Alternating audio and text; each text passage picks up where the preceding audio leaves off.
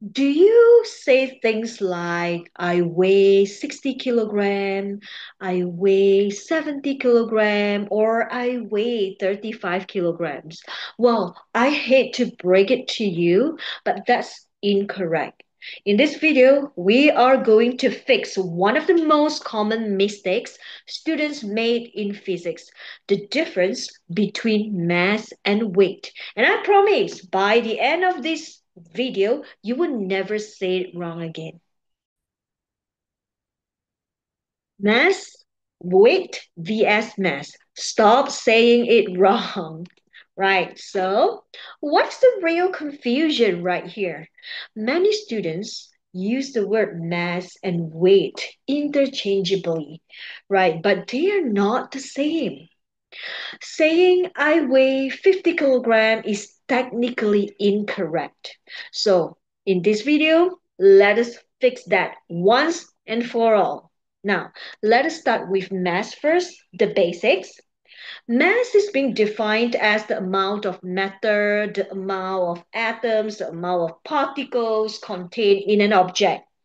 And the mass is being measured in kilograms or in grams.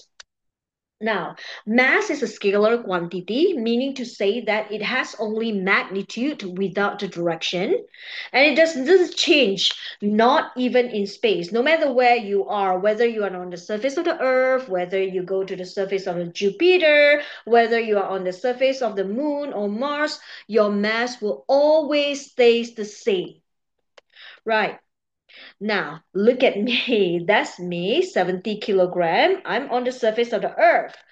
And even if you transfer me to the surface of the Mars, my mass is still the same, 70 kilogram. There's nothing is changed. And even you move me to the surface of the moon, my mass is still the same.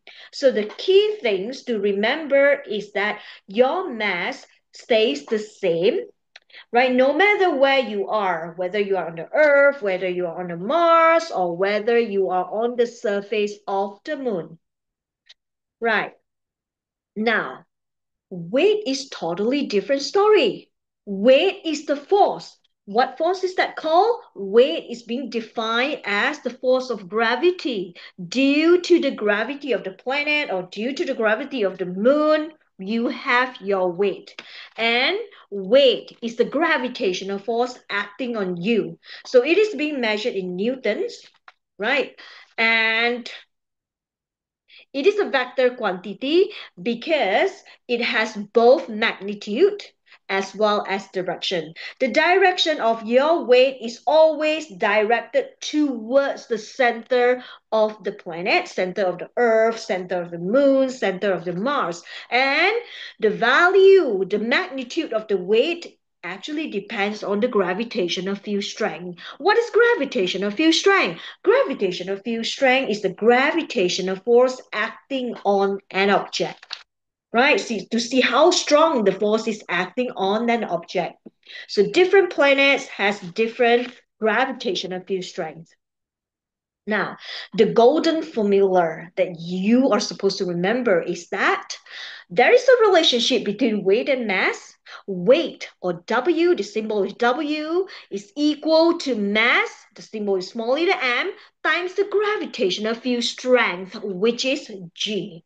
Right, and weight must be measured in Newton, mass must be in kilogram, and gravitational field strength must be in meter per second square or Newton per kilogram. Example, on the Earth, the gravitational field strength is approximately equal to 9.8 Newton per kilogram. Example, let's say a 50 kilogram person weighs, you want to find a weight, you just write down W is equal to mg. So the mass is 50 kilogram times 9.8, you get roughly about 490 Newton. That's the value of the weight. Now, here's something really, really fun. Take the same person to the moon, where the gravity or the gravitational field strength of the moon is about 1.6 Newton per kilogram.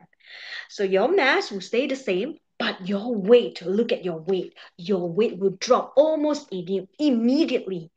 So if you want to lose weight, just go to the moon, right? This is me. I'm 70 kilogram, right? You want to see my weight on moon? W, just write down. W is equal to mg. M is my weight. M is my mass, which is 70 kilogram. And the gravitational field strength of the moon is about 1.6. Now, take out the calculator, 70 times 1.6. So my weight is about 112 Newton on the moon, right? Due to the gravitational field strength, which is smaller, due to the size of the moon that is smaller, the gravitational field strength of the moon is smaller. That is why your weight is less, but your mass will always stay the same. So, okay, you might want to ask, why do people still say that I weigh 50 kilogram, I weigh 70 kilogram? Well, you have just gotten used to it, yeah, in your everyday's life. But in physics exam, that costs you a lot of marks, right? Now, the real life and exam tips here, always write the units. Mass must be in kilogram because your weight must be measured in Newton.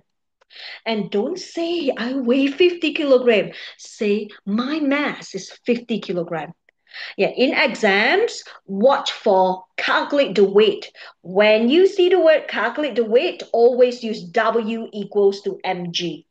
And remember, mass is constant, weight changes with location.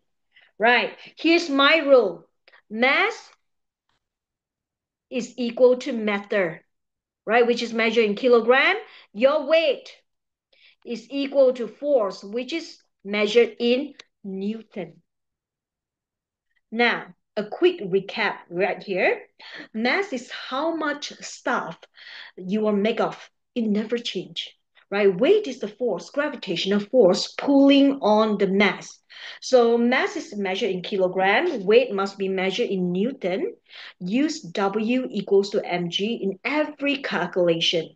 So if you like this video, give it a thumb up and hit that subscribe button so that you won't miss the rest of the series. So comment below what is your mass and what is your weight on moon. Let's test your skill. Thank you very much for watching.